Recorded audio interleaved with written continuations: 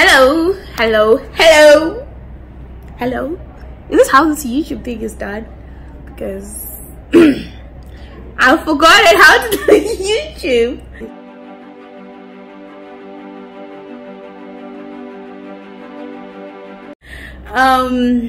So apologies if I try to take off my specs like this, you see my face more clearly.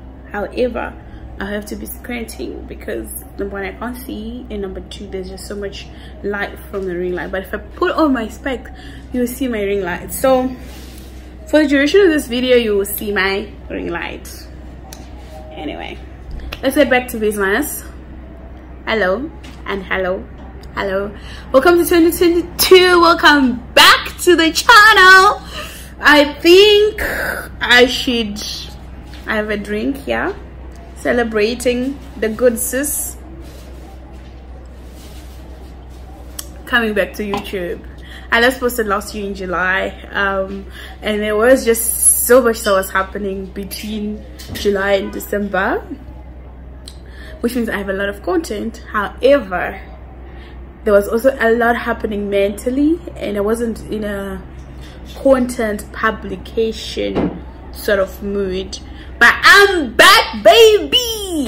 So disclaimer, I will not do the whole I'm gonna be posting videos every week, every 2 weeks. No, but when the content comes to me, I'm going to do videos and I am going to post them. I have some videos that I did that are actually just private on my channel because some of the things that I was saying were controversial and it was just so much.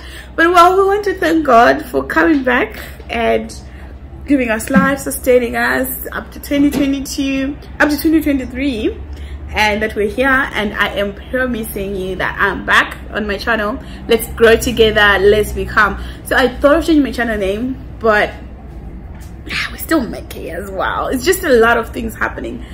Anyway, this is I'm back video and a review of 2022. How was your 2022? Because I do set goals every year.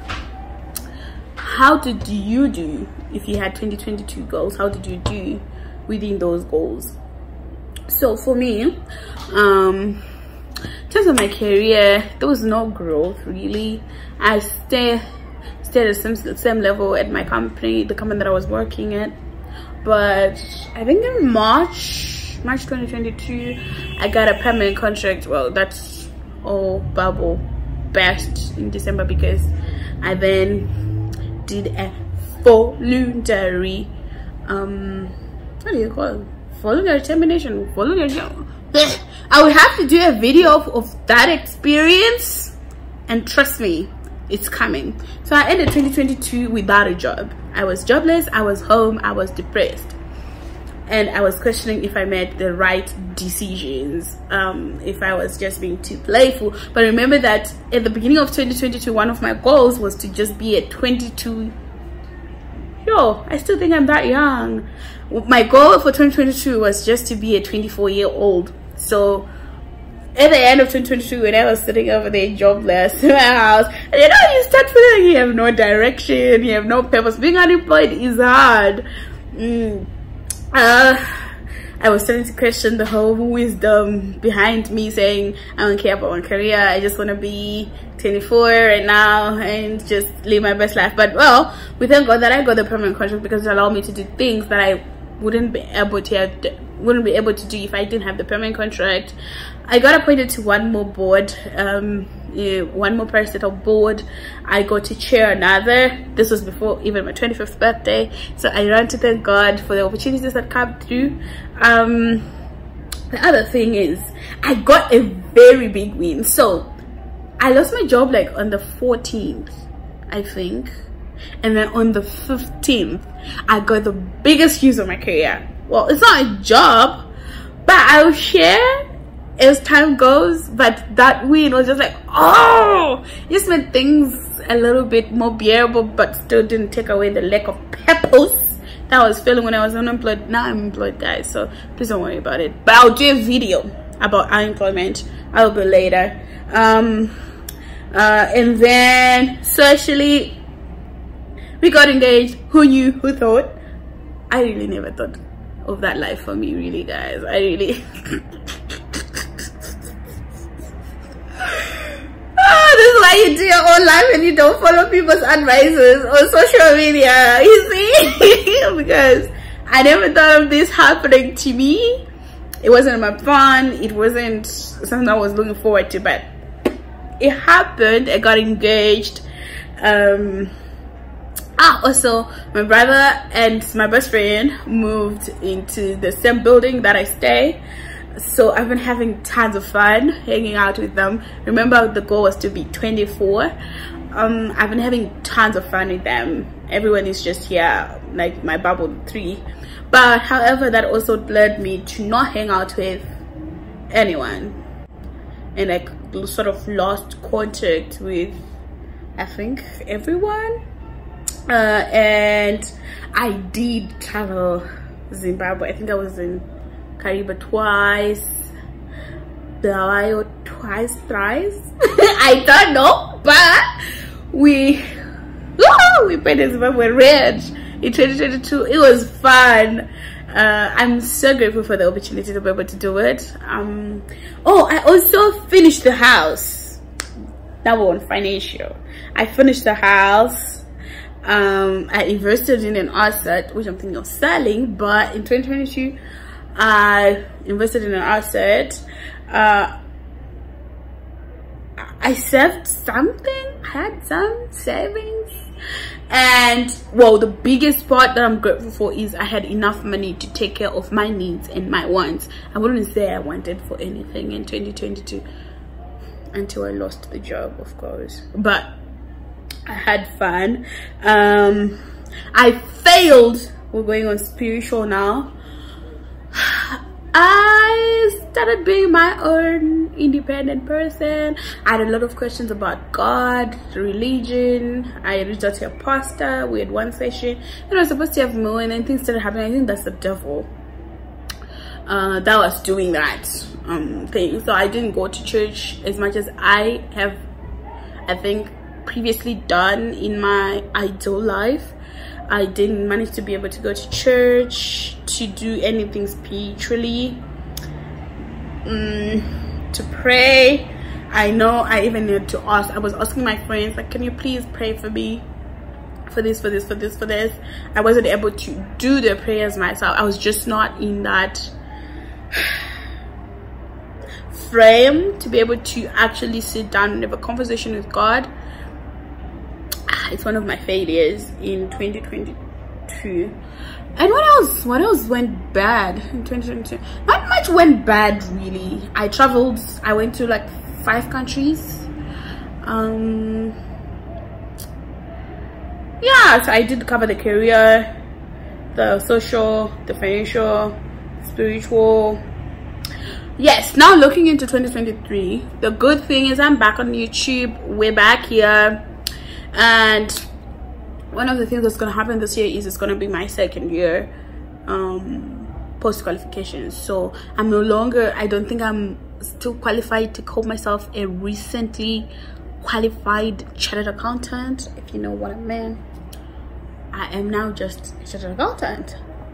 Did I grow though in the past 2 years? Or that's a story for another day. That's going to be a career video.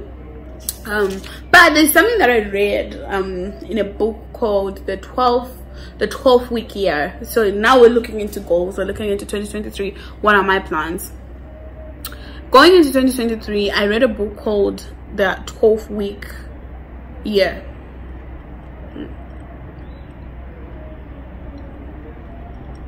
The 12th week year is a system that says it's not really effective to set yearly goals, like annual 365 days goals, but it's more effective to break the year into 4 years. So to break the 1 year into 4 years, or into periods of 12 weeks. So if you do roughly 12 weeks is 3 months, so you break the year into quarters, into 4 years, and then you have goals for every quarter.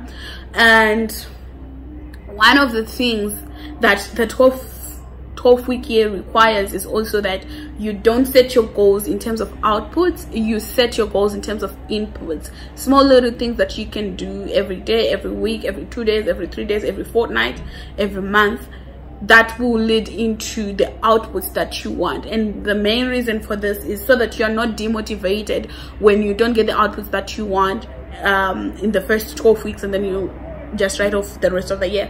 So I experienced this, like with losing weight. I picked up a lot of weight because of working from home. That's going to be another video. Working from home and unhealthy social habits. So when I try to lose weight and I do something like, for example, for a week or 2 weeks, and I don't see immediate results, I quickly am demotivated. I go for my bread, my rices, my whatever. I start eating again in a healthy way because I'm demotivated by lack of. I'm such a result-oriented person, so if I don't see the results, I'm easily demotivated. So the 12-week year, your result is your input. So you set your goal to, for example, you want to grow spiritually, so your goal is I have to at least attend church every Saturday.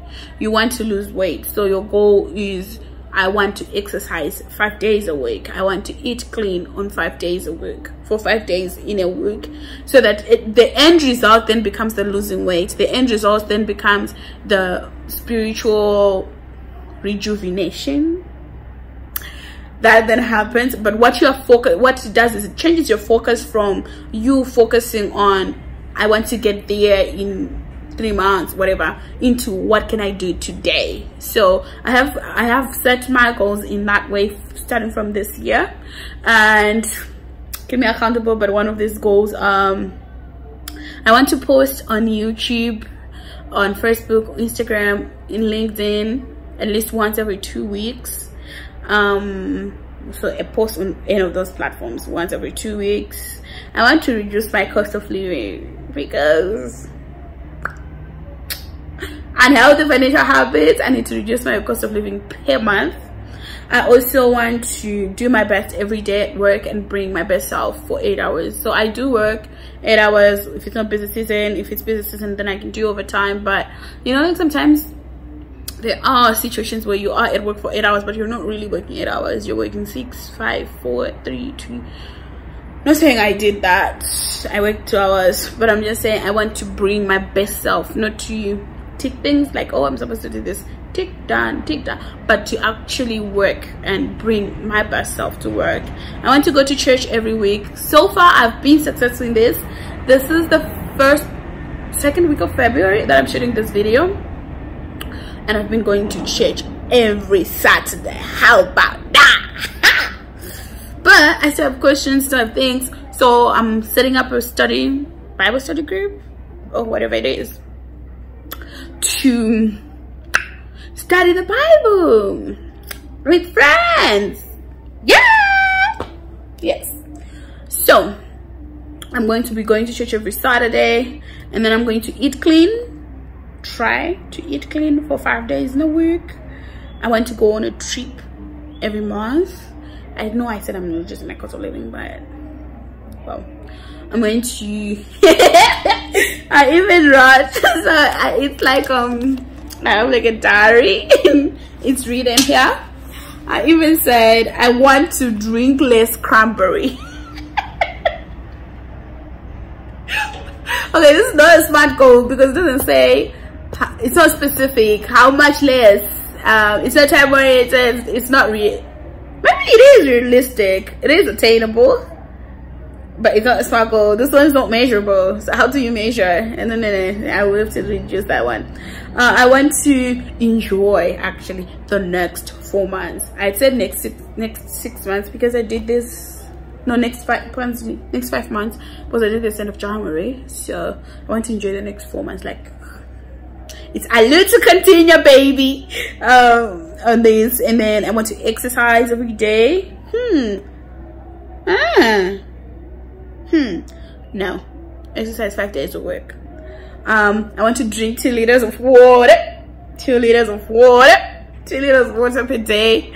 I want to do coffee chats or call once a week to reconnect with my friends. So these are some of the goals. As you can see, sort of covers is sort of all over, but it covers the basics of what I have to do like every day. So those are my 2023 goals. So you're gonna have to keep me accountable if you don't see a post every 2 weeks. Say how far. But those are the goals that I've set for me. So in this, actually in line with this, as soon as I cut this video, I'm going to actually start a video on the next video. I'm going to record it now so that I have at least 2 weeks to figure out my life, because it's not like I don't have time to record. It's just sometimes I just don't have the energy to do it. It's not even about the time, it's about the energy. So since I have the energy today, I can record another video. Which one is it? Because I have